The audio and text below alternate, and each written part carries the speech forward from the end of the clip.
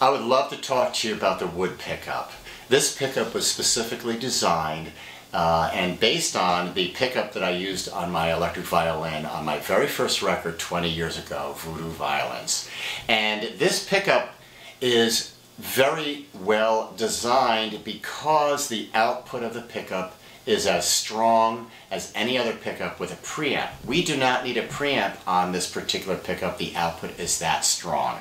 On most acoustic violins, the bridge vibrates, it's transferred into a sound post and an acoustical body, thus resonating an acoustic sound.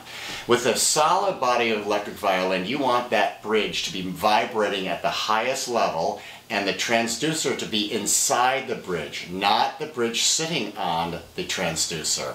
With the transducer inside the bridge, the vibrations are at 100%, thus the output is the strongest.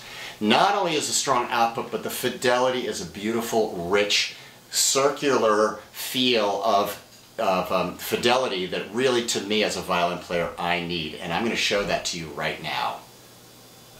The electronics that are on the instrument, as I said before, is we have a volume knob right here, which is all the way clockwise, and where you can't move it anymore is in its maximum, and we have the output jack right here. A right angle jack really is a great idea to start with because it moves away from the instrument, but also it's able to get around your back and your shoulder like this. That's a big, big help to keep the cord out from tripping you and away from your body so that it moves behind the amp. The sound of the instrument I'm really proud of because of the pickup, and as you can hear,